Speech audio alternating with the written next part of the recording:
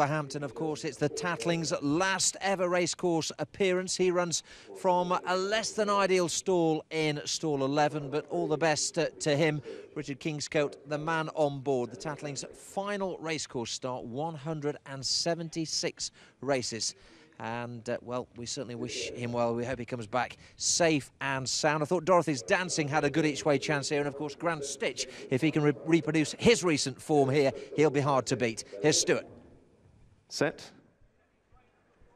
And they're off for the Tatling Swansong over 5 furlongs. The old boy a little slow to gather stride, as he invariably is. Right Car was another one who missed it. Grand Stitch, the noseband, away well. Leads them through the first furlong from Mosa Mine in a pale blue jacket into Country, the orange cap. Chased by a Wandering Lad in a purple jacket. Nova Bridge up the fence. Dorothy's Dancing, white cap, wider out and deeper still to Mortimer Loki. Then Francis Albert from Younger Borough, Namir in a black jacket. Racing alongside the Tatling with the pale sleeves and cap. Memphis Man and Right Car, the final two. Briskly to halfway, and it's Grand Stitch by some 3 lengths, being chased by Mosa Mine into Country, Nova Bridge. Then Dorothy's Dancing, as Grand Stitch really pointing a toe at the top of the straight, some 4 or 5 lengths clear. Mosa Mine chasing hard. Nova Bridge, the yellow jacket, running on. Then Wandering Lad, the Tatling, has gone up into midfield. It's Grand Stitch who still leads and has a handy break on the pursuers. Mosa Mine chasing with Nova Bridge up the fence. Wandering Lad, the old boy, the Tatling, running on, flying home late in the day. Grand Stitch driven all out. Nova Bridge and the Tatling cutting him back, and a line of 3 as they hit the wire. Nova Bridge up the inner, the old boy and his curtain call, the Tatling forcing a photograph. Grand Stitch right behind him, and then Mosa Mine, and they trail back to Mortimer Loki and into Country.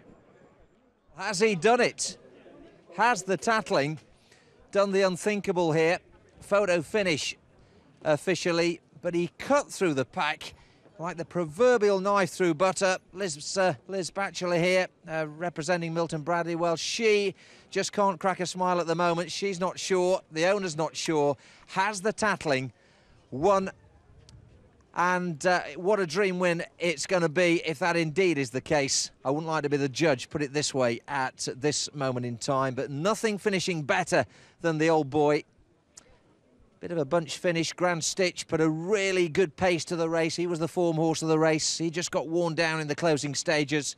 1 or 2 coming out of the pack. I think Nova Bridge in those yellow colours is the other horse involved. But, of course, we all wait here with bated breath. Has the Tatling won it? There was a massive roar went up here in the weighing room here. I was watching the race in the weighing room. They lifted the roof off here, shouting this horse home. Here's the result. Has he won it? He has. He has. The Tatling has won his swan song here at Wolverhampton. This is quite remarkable, and this old horse has achieved something that I think none of us really truthfully expected here today. He was a big price, round about 16 to 1. He was pitched out wide in stall 11, a difficult place to be, but he's coming back, and I hope he's going to get a rapturous round of applause here in the winner's enclosure. Indeed he is, whether you backed him or backed against him. What a grand old horse he is. The Tatling